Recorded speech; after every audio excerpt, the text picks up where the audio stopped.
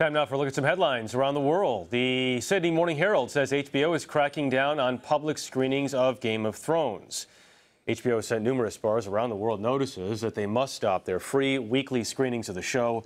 Game of Thrones is the most pirated show of all time, and the network has been pursuing piracy and unauthorized screening complaints. The South China Morning Post says a crew of 80 sailors are prepping a life-size replica of an 18th century French naval frigate for a trip across the Atlantic. The original ship crossed the Atlantic to aid the American colonists during the Revolutionary War. The replica will retrace the same voyage and set sail for Yorktown, Virginia in the coming days. The crew has been working on that ship since 1997. And Star Wars fans, a new reason to rejoice. All Nippon Airlines says it will repaint one of its Dreamliners to resemble R2-D2. That's according to the Wall Street Journal Asia.